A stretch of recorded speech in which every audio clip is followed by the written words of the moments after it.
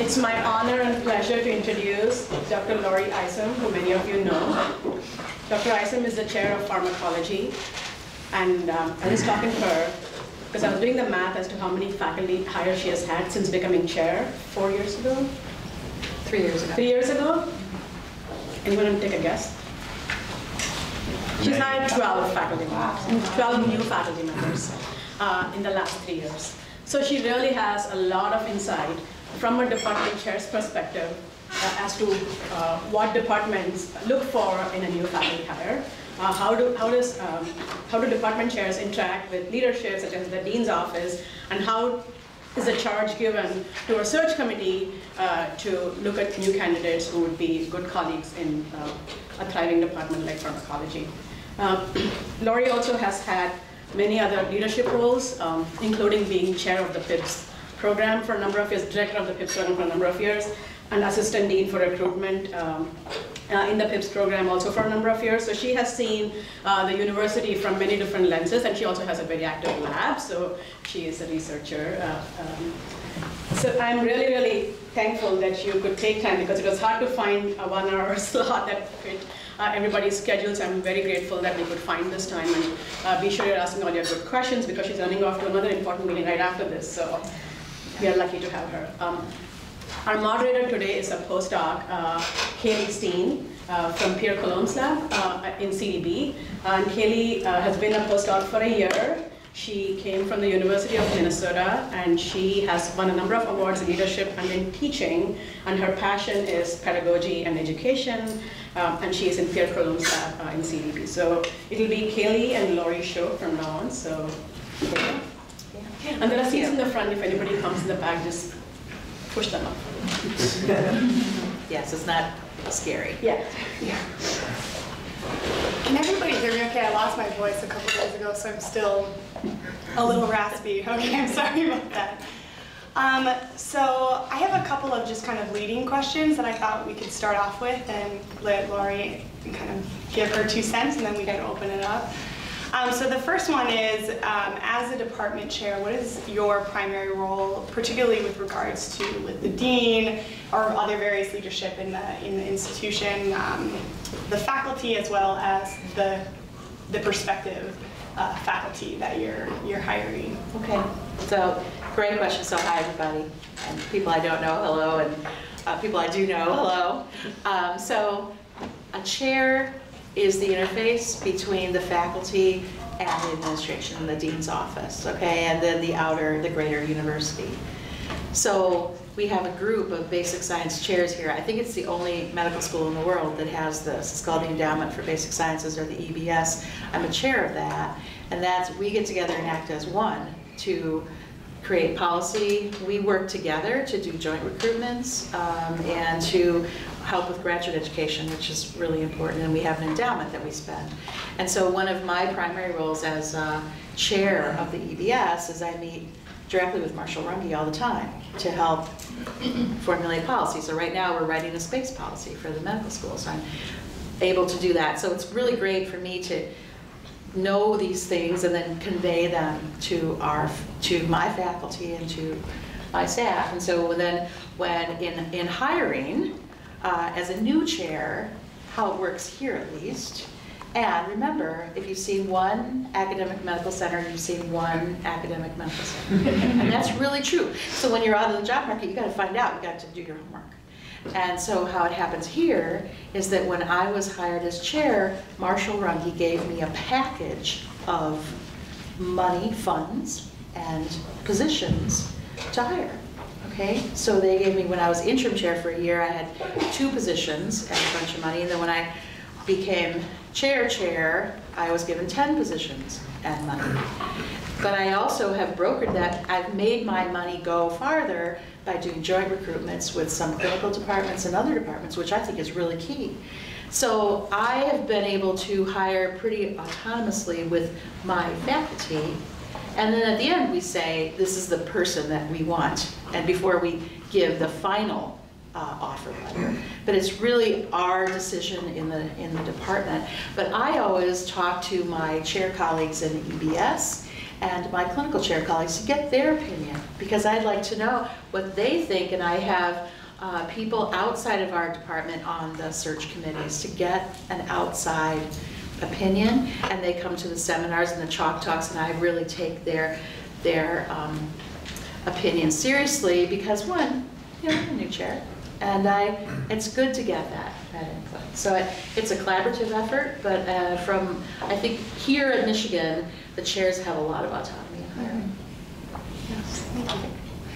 And so then the second question, when you know you have money to hire a new faculty, or maybe several faculty, yes. To the point of in which a job would be offered and then they would start in the lab, what is the timeline like that typically? It's a long time.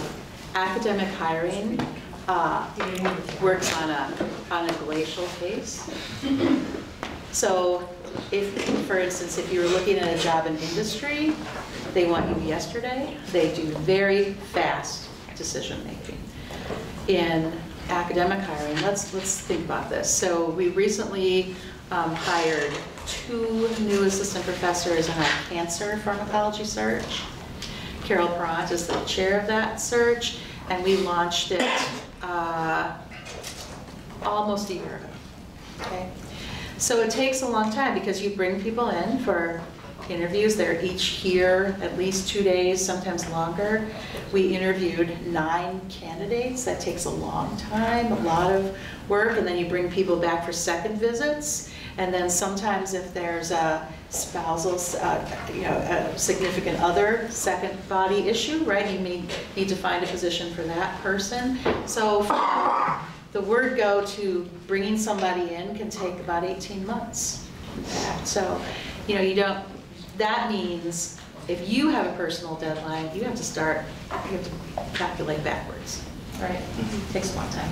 And I guess just kind of related to that, because there was a question that somebody posted, is there a typical kind of like cycle of when people should be looking for job postings? Yeah, so the most jobs are posted online on Science Careers, right, and Nature in September of every year. But that doesn't mean that's the only time. So we have launched searches completely off that cycle. There are a number of schools that really need to go along the academic year, and they really have heavy teaching loads, and so they want to time their search so they've got somebody on board by the next academic year. So they want somebody in the next summer, so they start in September. So if you're looking, that's the gold mine right there. But don't think that's the only thing. So I have a whole list of questions here that you all submitted, but I think I'll open it up to the floor if anyone has any burning questions. Yeah, I was wondering if you could talk more about that two-body problem. I think it's something that a lot of postdocs are facing as they transition into that faculty position, but not a lot of us hear about how those decisions are made, how easy they're made, and what's the best way to set up that success. Yes. So my husband and I are both scientists, and we came here to the University of Michigan, and we did have to broker that. So I have personal experience, and then of the people that we have hired. So the person that gets asked to come for the interview, okay, is treated as an autonomous individual, right? So, and it is truly not legal for me to ask you coming in, do you have a spouse? Do you have children? Oh, right? Because you need to be treated as an individual. But it doesn't hurt you to say it, okay? To let people know right on the front end, and I really appreciate it when a candidate says to me, here are the considerations that I have. And I always ask at the interview, so the way we set up the interviews in our department is I'm the last person they see before they get on the airplane. So they have given a seminar, they've given a chalk talk, they've seen all the faculty, met with students, been all over the university, then they meet with me for at least an hour and sometimes 2, so if we need to look at space and things. So one of the things I say is, are there any special considerations that I need to be aware of for this recruitment to be successful? If they ask that, that's your time. If they don't ask that, that's your time. You need to say it. You need to say, these are the considerations that I have, especially if your spouse is a scientist and is looking for an academic position or an industry position nearby. We have an office in the office of the provost for spousal recruitment. And so we have a whole body of people that we can mobilize to help with that recruitment. But if we don't know it until the end, that's how we've lost people. Is that all of a sudden somebody will say on the second interview or after that, you give them an offer, and, oh yeah, I have a spouse that I need to find a job for. And sometimes that doesn't work. So the earlier you can ask, the better. Okay.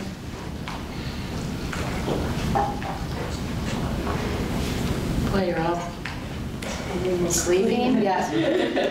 What are some of the most outstanding qualities that you look for in a job candidate? It's a great question. So we want somebody who's a stellar scientist, who is a great communicator, who is so you can tell they're going to be a great teacher. You can tell that they have a rapport with trainees, okay? And that they have a fit for our department. That's really important, and it's difficult to define, okay? So every department has a personality. Every institution has a personality. And there is a Michigan way. There's something about Michigan and about people's personalities and how they interact with trainees and how they care about their community and their environment, and that we're looking for. So yes, this is a difficult thing to nail down. So, but what you want to do in preparation is, of course, you want to have a lot of first author papers, okay? And don't worry so much that they're not in Science and Nature and Cell and Neuron, okay? They need to be high impact papers, but don't worry so much about where they are in that top tier. Just make sure that you're showing your productivity and that you have, that you can show that you can conduct an independent research program and you have ideas that will make you independent from your mentor. That's really what's going to be important on the face value of your interview. But then, when you give that seminar, how are you going to be as a teacher? So, can you convey and communicate your research and the impact of your research to non-experts in your field? Or are you starting out speaking in shorthand in the very first slide, right? So are you trying to give a lab meeting to your group of specialists, right? So how does this person communicate? And then how would this person collaborate with different people in our department? So that is on you to do some homework and figure out who's there. And hopefully you're giving a seminar after you've met with some people, so you can kind of get a feeling of the ground, of what they need. And then in public, you want to address that, okay? So that's the face value. We're looking for fit. We're looking for a real, an impactful research program, and then the potential for that person to split off an independent research program. And then we have informal meetings with students, with trainees, and every one of those people I want a written report from. How did that person interact with you? How did that person treat you? You know, how a gauge of your character is how you treat the waiter, right? How do you treat students?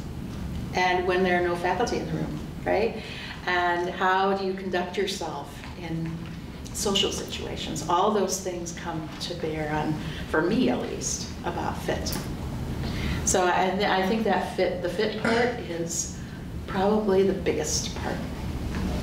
Because if you get an interview to the University of Michigan, your CV looks pretty darn good, right? You know this already. But then you come in here and how does that person look? Does that person match the piece of paper? That was one of the questions. It sounds like you exactly answered it. One of the things that, excuse me, us as postdocs don't get a lot of training in are these things like how to hire the right staff, how to manage a $1 million account, how to do these things. So how do successful candidates either demonstrate their preparedness or their fast learning ability for those types of tasks? Well, okay, so an easy and obvious answer is if you have a K-99, that kind of tells a lot about you. But not everybody has K-99, right? And so if you are working in your laboratory and you've taken on a leadership role, okay, so what I do in my lab is that postdocs and junior faculty, they become lieutenants in the lab, right? They run certain parts of the lab, and they help with the financial planning. So if you do that, there's evidence of it, and then ask your mentor to write that in that letter. And then talk about it when you're with the chair. That's really, really important.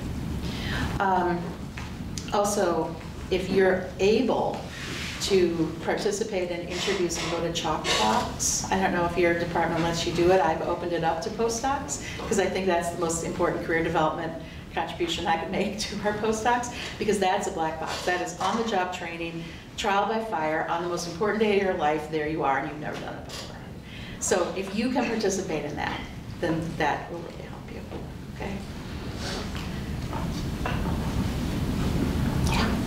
So considering the, I guess, widespread lack of communication about expectations for interviews, what are some of the most common mistakes that people are falling into because they didn't know or they had no idea going in, and people thought, oh, this is obvious, why would I need to tell somebody about this ahead of time?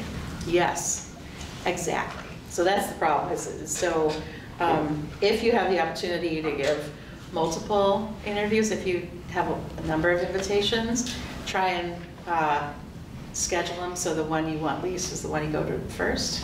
So you can make, honestly, you need to practice. It's like, this is like graduate student interviews, right? So, okay, when you give your seminar, usually when you go, and in our department, you give the seminar the first day, and on the second day you give a chalk talk. Okay, so you want to reserve certain things for those events, but you also want to convey as much information in each one because there may be somebody who doesn't make it to the next day.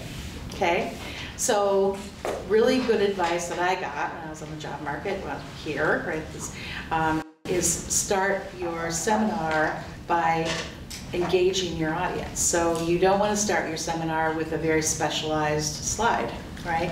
You want to start, like for me, we study pediatric epilepsy. Well, I talk about what happens to patients so I can draw in everybody in that room because everybody can relate to that. Okay, so you haven't put off anybody in that room. You've drawn them in, and you've also demonstrated how well you communicate. And then you talk about your work, but we have to remember at the end, this is a job talk, people want to know what you're going to do. So even though you're going to spend the whole next hour and the next day in your chalk talk talking about that, put some slides in at the end. Here's where I want to go, so time it. So you're finished with all your beautiful, complicated stuff that you're publishing now with your PI, you know, at like the 40-minute mark or so. And then spend 10 minutes or so talking about where you're going, and then you've done some homework before this, and you can even say, I know that this would fit in really well here in this program, in your cancer pharmacology program, and I know I could collaborate with this person and show that you've really thought about it, okay? The other thing that people make all the time is they don't think about timing and they don't practice. Because things happen in seminars. And for instance, when we were still all on Michigan time, right? I got rid of Michigan time on January 1st because our candidates were going down in flames over this. They would come in, they'd come in this room, they're standing here at 12 o'clock and there's nobody in here. And the look in their face is like, and then we remind them that we start at 10 after. And then the look on their face is, because now they've lost 10 minutes of this perfectly timed presentation. So find out and give some leeway. Be ready to be flexible, things that you can do, and then say, you know, something happens to your computer and you're, you know, right, there's a little bit of time. So just, you got to learn to roll with it and be flexible and get all that information in, including where you're going and what you're doing, in about 45 minutes. Okay? And in some places like Michigan Pharmacology, people interrupt you in the middle of the seminar and ask really important questions, and then you are really, you can see that on their face because, okay, I know that at 12:15 I should be saying this line and I'm not, and it throws them. And so that working with it is really important time. And then in the next day in chalk talks, most people in this room, most people that come for these interviews have never given a chalk talk in their lives unless were the 10th interview they've had. And so they give a chalk talk, they've got an hour, and they try and talk about every single experiment they are ever gonna do. And it gets completely overwhelming to everybody. Nobody understands what they're talking about. Okay, and then they leave that room with, everybody's got a bad taste. Like, this person is so scattered that she doesn't know what she's talking about. Well, you really do, but you didn't plan that out well enough to convey it. So going to as many of those events that other people give ahead of time is essential. Would you suggest a mock chalk talk before? Yes. If you can't go to and see them, even if you can, actually, get a bunch of faculty where you live and other postdocs and people that can be really harsh, right? And say, be harsh and get up there, because it's better, toast them at home, right? And then go off and be really stellar. Because that's where people over and over again fall down. It's at that chalk talk. They give a beautiful seminar, and then they go into the chalk talk and fall on their faces. And so here's what I ask. There's a person that's coming from a great big Howard Hughes lab. There are 45 postdocs in there, right? They have technicians, they can order anything, they can spend money like it's water, and they give a beautiful presentation. How much of that work did that person do? That's hard to find out. And so what I want to know is on the next day in the chalk talk, how they can stand on their own 2 feet and talk about the work and make plans. And sometimes you can't, that's where you see it. If somebody coming from a big lab that you just check boxes, right, and order stuff and have everybody helping you, but then the ability to start on your own. When you wake up that day, I'll never forget this. You go into your lab, there's an empty office, right? You look out, and there's this big empty space. I didn't even have pipette tips. I didn't know what I was, but you have to know what to do that day, and there are a lot of people that can't do that. What else? Yes. So this is just a clarifying question. I'm in the social sciences, Okay. and we don't usually do a seminar and a job talk. Can you clarify what a seminar is versus a job talk? Okay. So the seminar is you're talking about your work. You are talking about the background. You're talking about what you did, your papers, right, your work, and what it means. Okay? That's what that is. And then the chalk talk is, if you were going to submit an R01 tomorrow, what would it be?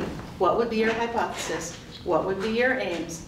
What experiments would you do, right? What preliminary data do you have? And where do you see the confounds, right? Can you recognize them? And then what kind of collaboration would you require to get that? And what kind of expertise or core facilities or whatever it is you need to be successful, okay? Yeah? But people aren't social butterflies, like talking one-on-one with the professors, like what things should we be bringing up that maybe we're not thinking of, or what things should we steer away from that we may not realize that shouldn't be in that sort of conversation you're interviewing, either with you as a department chair or with the individual members of the department? Yeah, so you all know this, right? So you go on a job interview, and you're going to spend most of the day going from office to office, meeting the faculty and talking to them. Okay, so you need to have, if you haven't already given your seminar, because you probably have, and sometimes you're not, you haven't, you need to have a condensed version of your seminar in your head that you can talk about, right, in a way that is understandable by a scientist not in your field. So you have to be ready to talk about that. It's a really good idea before you go, and this is obvious when people don't do it, because you're going to get a schedule before you land, right? Look up those people, find out what they do, say something about it. Say, I read your paper on campaigns too. Wow, that was really cool. And I see that there's a potential collaboration here. Okay, so showing an interest in that particular faculty member and the school, that's really key. Mm-hmm. Ask that person about their own research, right? Ask a question. Remember graduate school interviews. This is very similar. engage that person. And there's no better way to engage a person than to ask them about themselves, right? Isn't that true? Yes. Ask them about their research and ask about how you could collaborate. And if you have some idea going in, that's really good. You can make a suggestion and let them go with it, right? And then just get people talking. And then they will ask you questions. So, yeah. The worst thing, though, is, and you know this from graduate school interviews, as you go into somebody's office and you can't think of stuff to talk about. You all remember this, right? What should we talk about? And you're going to go into faculty offices of those people aren't so good at engaging. They're not social butterflies either. So then it's up to you. You got to carry the day. So be prepared with some questions and comments. Okay? Yeah. Have you been involved with clinical faculty hiring and what that process is like? I have. So I was co-chair of the search committee that hired our new chair of OBGYN. Okay, so I participated in all those interviews.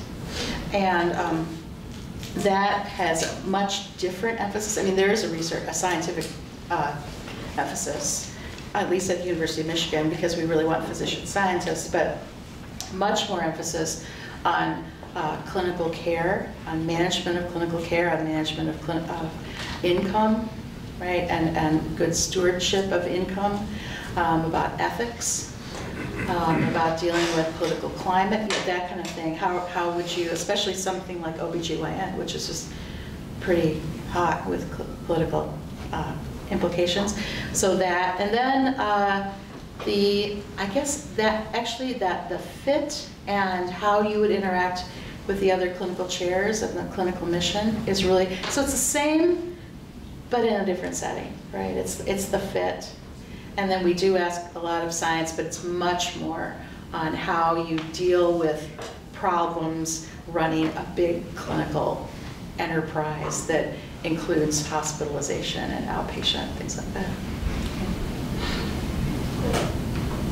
Yes? I was wondering how much of a role do like the candidate's personal connections or maybe their advisor's connections play in like the application to interview? A lot. So, because it's a small world, science is a small world. And so especially if we're hiring in an area, well, I try to set the chair of the search committee as somebody who's really intimately involved in that scientific area and therefore knows all the players, okay? And we don't always, well, gosh, it's rare that you hire somebody that just answered an ad in print, right?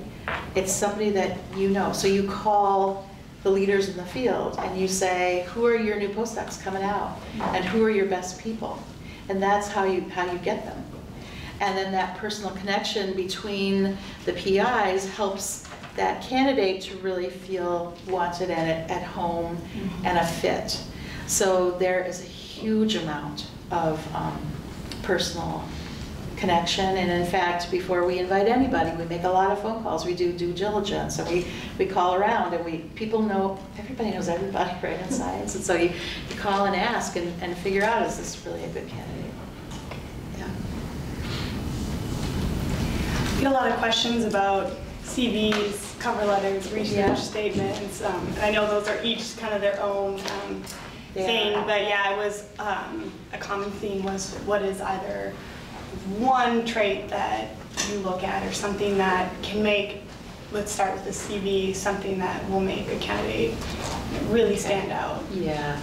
So you want to, so I open it up and I look at their papers. I look at their first author papers. I look at where they are, where they went, where they're published, and what they did, not only their postdoc, but their before that, right, and their graduate career, and so how productive is this person? Then I look at their grant funding, and all of you who have taken my grant writing course know this, is that getting grant funding as a student or a postdoc is not only a great thing because you pay for things and your PI is happy, but it's evidence of fundability. Okay, so if a person has F31s and F32s or AHA funding, and you want to know that, because that success breeds success. That's what I'm looking for. And if you've got a K99, great, that's icing on the cake. Not everybody has that, it's fine. Actually, a brand new hire that's coming in next week has his own R01. Got it as a training. It's incredible. So, but I look at funding. Then I look at what kind of meetings you are going to and presenting your work. So, and if there are things like Gordon conferences or things like, or Gordon research seminars, really, big meetings where it means something. Because that is an indication of the impact of your work and the way your peers look at you. Okay, so because we're trying to find somebody that can be independent and impactful all by themselves. So we look at that, and then what else on there? Service. At Michigan, we really care about people that care about other people and their community and their environment, and so people list things like, service to national organizations or local organizations. I think it's really great. How much importance would you give to all the collaborative work that the candidate has done, and how would you recommend to emphasize that work? Because it's kind of hard to emphasize it. It's hard to emphasize that. So collaborative work is really, really important because that's how science is done. And that indicates that you're going to be a good collaborator here. Okay, so you got to have a balance of first author work and collaborative work. And then I like it, so I'm on executive committee, and actually that's where I'm going after this meeting, but when you go up for promotion, you include something called talking points or bibliographic notes. And it's a one-pager where we ask faculty to choose their 5, what they think are their most impactful papers, and write a paragraph about it. This work was important because, and written for a non-expert audience, and my role in this was this, okay? Especially if you're working on a team science project, my work was really important because I did this. This was my role. And then ask your boss, your PI, in his or her letter of recommendation to talk about that and to set it off in a separate paragraph. Yes, she was in the alphabet soup in this big consortium, but we couldn't have done it without her because she had this role. That's really key, because if you have a bunch of those collaborative papers, team science papers, without an explanation, it's not going to fly very well, because the cultures at medical schools are still looking for first author papers. So you have to get around them. Okay? I think there's another hand up. Yeah. So I know papers that already are out are best. But say if you're just having bad timing and you've submitted papers and you put them on bioarchive, is that still better than not sending that bioarchive information with it, or should it just not be there? I don't know. I don't know how I feel about bioarchive, but on your CV that you send out, just put submitted or in preparation. List those, okay, and then say if you'd like a preprint, I can give it to you, or it is on bioarchive and you can look at it.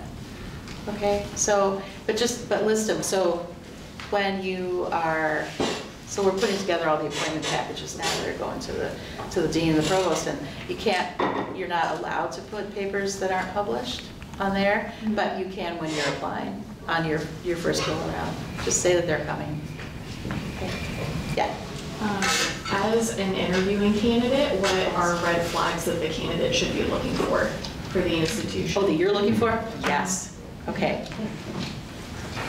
How happy? Sort of a difficult question, but no, this is really, really important, because there are places that just throw you in the shark tank, and you need to look for that. Okay. So, for instance, in Michigan Pharmacology, okay, on the first day you're going to get a launch committee. That is with a trained facilitator by the NSF launch committee, right, whatever that we call it. And those people are going to shepherd you through your first year. It's like having a thesis committee for junior faculty member. That is really important. You're going to have assigned mentors from the department. You are going to have, your chair is going to make it very, very clear that your success is her success. okay? That they're not hiring 5 people for the same one tenure line. That happens, right? That they hired a bunch of people and only one of them is going to get tenure. And what does that set up? That sets up a war on the first day. So you want to talk to the other assistant professors and people that have recently been promoted, people who have been successful. What are their thoughts about this? How was their experience? And then, are people staying? Or are they getting tenure and leaving as fast as they can go, right?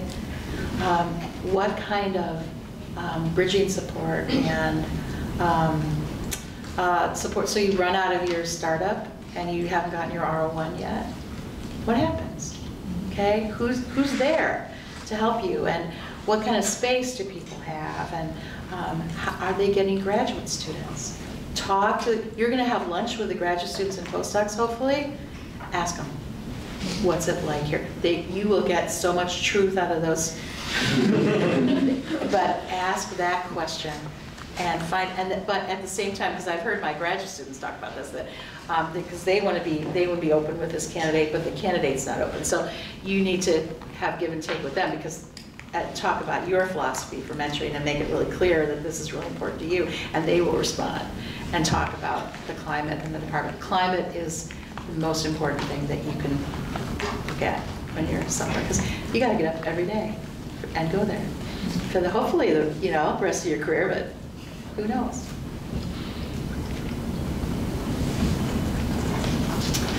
When you're looking as a department or on a search committee, have you experienced that there are certain trends, whether it's like biological questions that are being asked or certain techniques that people are using that are hot that you really want? What's kind of in the, scientifically speaking, what's on the forefront of the faculty's minds? So in our recent cancer pharmacology search, I wanted a T-cell immunologist.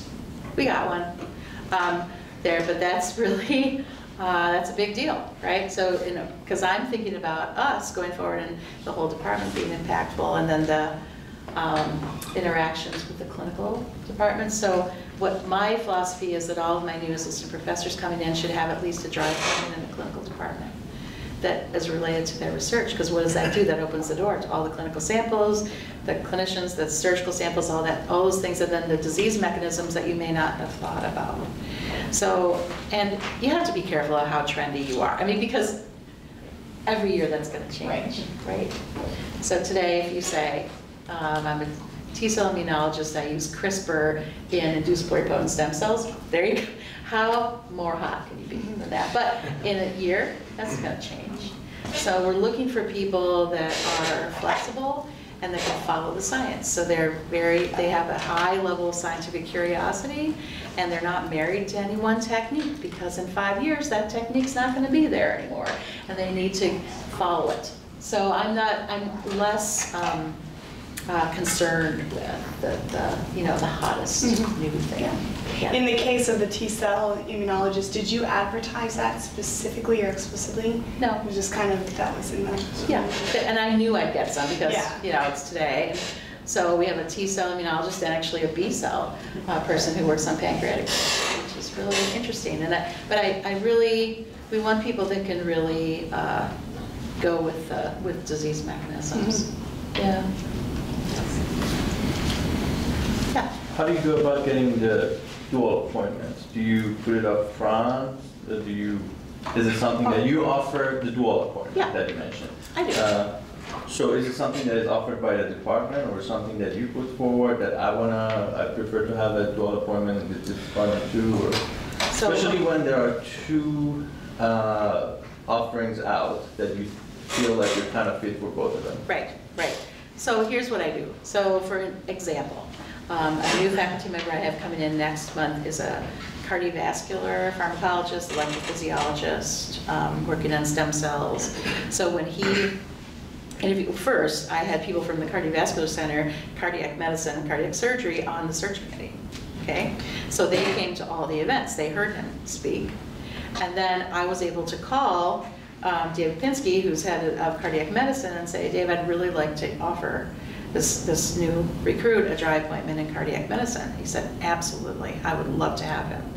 And so that's what we did. And you broker that. It's easier to broker that with the clinical chairs on the way in than later, okay? Because you want that in the initial appointment. And then that's also very tempting. That helps you to attract top candidates because they see immediately that clinical link that they're looking for, okay? So, and one, you know, in cancer, in our cancer search, I don't know if they'd be better in hem-onc or rad-onc or where, or pathology or whatever. So we wait until we see the person in the whole package, and I invite certain clinicians to come and listen, and then they get excited and say, oh yeah, we really want to collaborate with this person. So we want to make this person, for example, our new person part of the pancreatic cancer group. So then that's a natural joint there. So it's really an individual thing, but we do it on the front end. But from the applicant side, should we suggest that, or should we avoid doing that? No, ask. Say, is there any possibility of me having at least a joint, a dry appointment? So no funding included with that, but part of that department, because I really, really am interested in having access to clinicians. And I think that will be taken as a strength, but you have to feel that out. You know, where you are. Okay. Could you speak a little bit about the negotiations, assuming you might get an offer after? Sure. What kinds of things should you ask for? Should you not ask for? How hard do you push? Because you might upset the chair or the department. Yeah. So what I do on the second visit, or sometimes on the first visit, if I'm really enthusiastic about this person, is I'll ask them to send me their startup needs, okay, their equipment list and what they see financially they're going to need, okay, and that's an indication to me of really how, I don't know, what good stewards they are, right? And if they're asking for the moon, as an assistant professor, that's a warning sign, right? So, but you have to be realistic. What is it going to take to be successful? So then you work with that, and then I put together an offer letter that has draft written across it that is, and it says, I intend to offer you this position, and here is what I would like to offer you, and that has salary, startup, benefits, moving expenses, joint appointment if it's there, what equipment we already have, what we can offer you, membership in the cancer center, all that stuff, okay? And I say, please, let's talk about this. I send it to them. They read it, we talk on the phone, they talk about things that they really feel they need. Sometimes we have to come to a middle ground. One of the things that I can't go too far on, because this is a public institution, is salary, because equity is really very, very important. And then for assistant professors, I offer $1 million startup, okay? I do not want to have a situation where Assistant Professor A got $1 million and Assistant Professor B got $2 million, right? Because people talk. It doesn't matter how secret you think this is and confidential. They talk to each other. And then you have haves and have-nots in the department, and that makes for bad blood. That's not a good situation. So there are little things. So one of my assistant professors wanted to add a CO2 enclosure to one of our confocals, and so we pay for that. An extra 100,000, something like that. We can do it, especially if you're asking for specialized equipment that others in the department can use, and you can say that. I know that this group would really like to have this, and so I'd like to have this as part of my startup. Maybe we can add that. So reasonable things, and when I can see that this person's being very reasonable, that's really good. Now, the thing you don't want to do is nickel and dime your chair and harp on it, because I work with people that nothing is ever good enough. Okay, I'm giving you this $1 million, but okay, I want 25,000 more for this, and I want this. No, we're not going to do it, right? And what that tells me is something about how that person's going to act when they're a faculty member, right? So you have to be very careful to not push your chair over the edge, because these are really generous startup packages, and most places are like this. So and as a new assistant professor, you just have to be careful about the demands that you make. Okay, but at the same time, if it's not enough for you to be successful, you got to speak up, because if you're not successful, your chair's not going to be successful. So you got to work together. Okay, does that make sense? I have two questions. So number one is that what do you think a project has been screwed by competitors? What? Say that again. What do you think a project has been screwed up by competitive? Like you got scooped, I think. Oh, if you got scooped. Oh, so if you're a candidate and you're working on a project and you've been scooped, right? You know, it happens.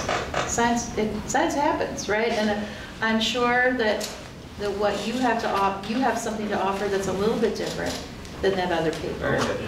You may not be the first one, right? You may not make it to the big splash. But I am sure you have some data that are different than that big splash paper and that you can make a contribution. That doesn't bother me. If people are in competitive fields, and I completely understand that. So that doesn't bother me. Second question is that in your department, how to make through this tenure? How many grants, how many papers? Yeah, so I'm very careful to say, not could you say. repeat? I couldn't. Yes. What is required for tenure, right, as an assistant professor? And he asked, how many grants, how many papers, how whatever. I'm very careful to never say you need this many grants and this many papers. Because what we're really looking for is impact. And in fact, I'm a member of the executive committee, and that's what we do. We evaluate all the tenure packages, and that's where I'm going after this. So, but what we look for is impact, and by that I mean how your peers recognize what you do. So what's your H index? What are the measures of impact and other people citing your work? What is how many, are you being invited to give talks outside the university and at national and maybe international meetings? Or have you been asked to serve on an editorial board? Have you been asked to review NIH grants? Not that you're on a permanent member of a study section, because as an assistant professor, that's way too much. But are you ad hocing at NIH to help, or other places like NSF? And you gotta have, here, you have got to have R01 or R01-like funding, which means NIH, NSF, or DOD. Okay, that really means that. So significant funding with indirect costs. Okay, so it's good, foundations are great, but they're, in the end, it's really the federal funding. Because the stamp of approval from an NIH study section means a lot. Okay, that's also an indication of your impact. How many, you need to have a number of papers. I mean, you need to have like, I don't know, 20, 25 papers, something like that when you go up for tenure, and you need to have funding, and you need to have that outreach, and you need to have some service, right, to the institution and to national organizations. And then we go out and we ask for external letters, right? So we're going to have, I usually try and get 10 letters. So then, because people, they ignore you, and you need to have at least 5, but I like to have about 8. And then what's the opinion of, say, other city chairs? Okay, would this person be promoted at your institution? So I got very good advice when I was a brand new assistant professor, and that is to wake up that first day and assume you're getting tenure and act like it, right? And you act every single day. That is your goal. And you think about it. Yeah. Yeah, kind of all along the idea that science happens, but also PIs and labs happen. Yeah. So what can a candidate do, and also how does a committee review them if your pathway hasn't been so linear, and maybe PI leaves or have to move institutions, and obviously that alters productivity. And when you're comparing two candidates, and one has had circumstance and the other one hasn't, and they probably look better, but it might be, an equivalent person. How do you guys wade through that? Or what can we do? So for you, on your end, I would definitely explain that in the cover letter, okay? Don't leave anything to assumption, and don't leave anything to non-explanation, because if you don't explain it somewhere, then people jump to all kinds of conclusions, right? Because they'll fill it in, right, with their own conclusion. So you want to explain what happened in a very professional way. I have lots of respect for that because it shows tenacity, okay? It shows resilience, and it shows work ethic. And if everything works for you, if everything you touch turns to gold, and you come in here and you wake up in your big new empty lab, how much resilience do you have? Because things aren't going to work. Let's face it.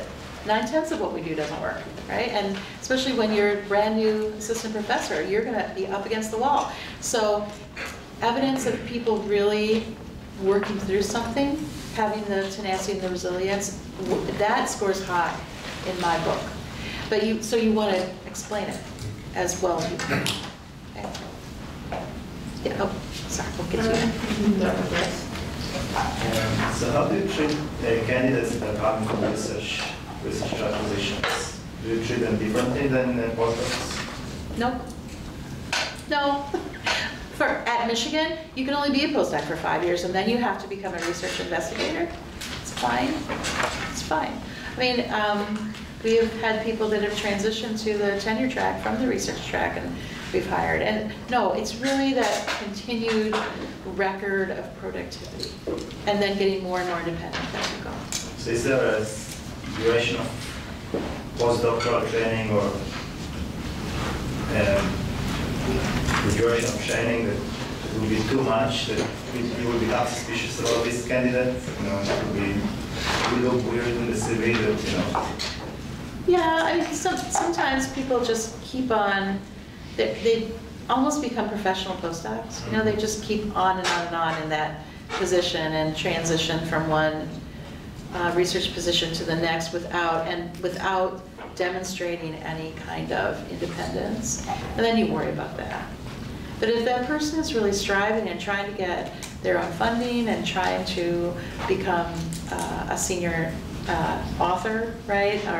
And that I have a lot of respect for that, because it's very difficult to get jobs today, and it takes longer than it used to.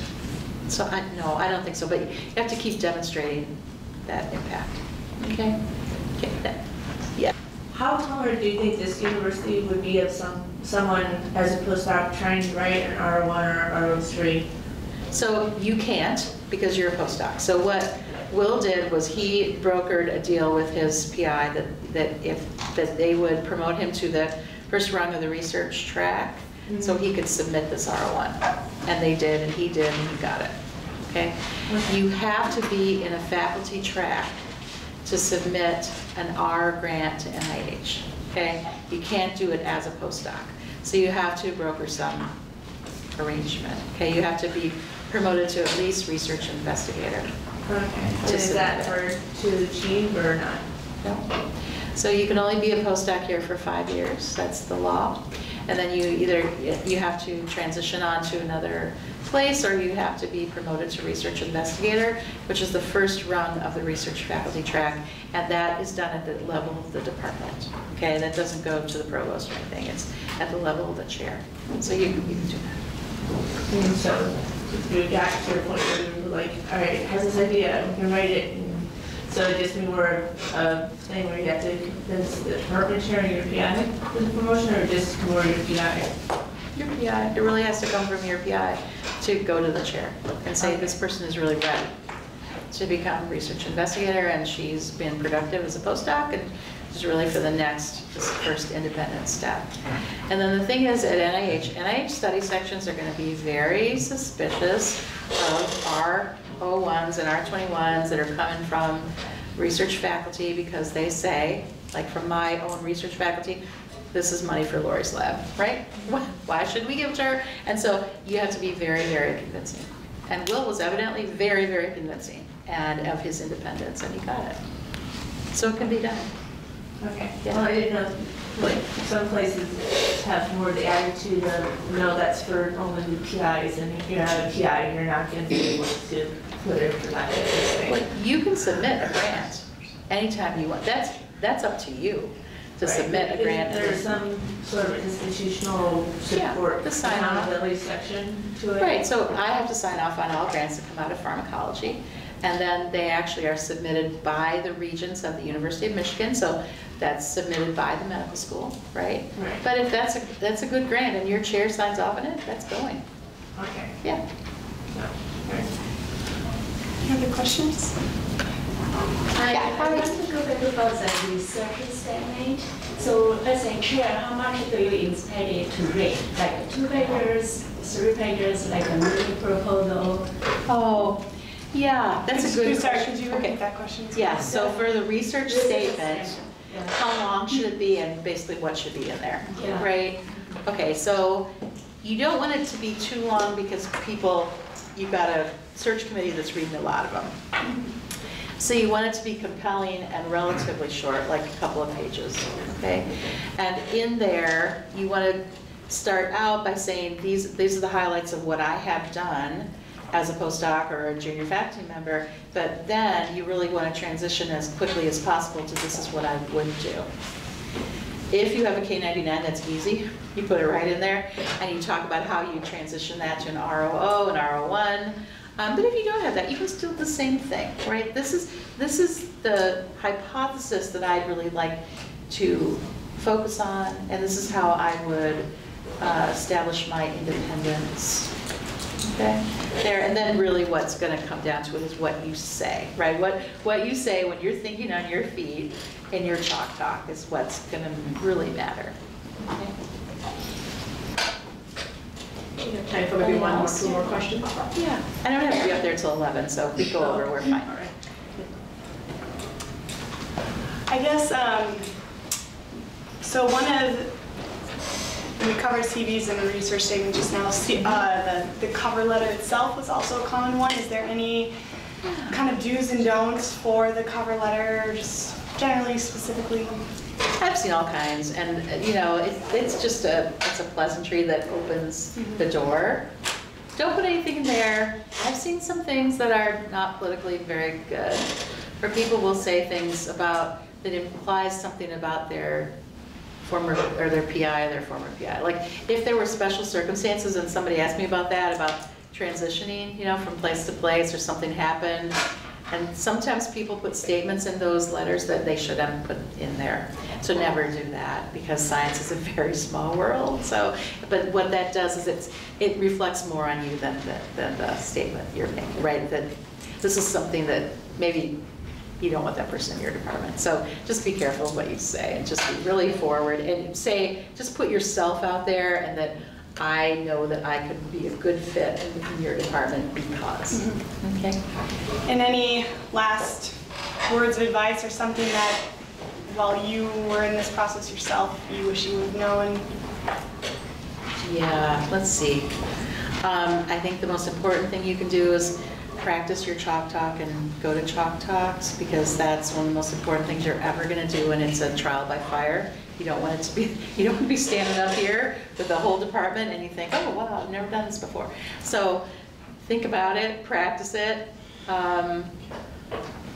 What else? And really think about, you make a lot of mistakes when you're a new assistant professor, and the biggest mistakes you make are hiring your own, because now you're hiring, and bringing trainees and your lab director and your technicians into your lab.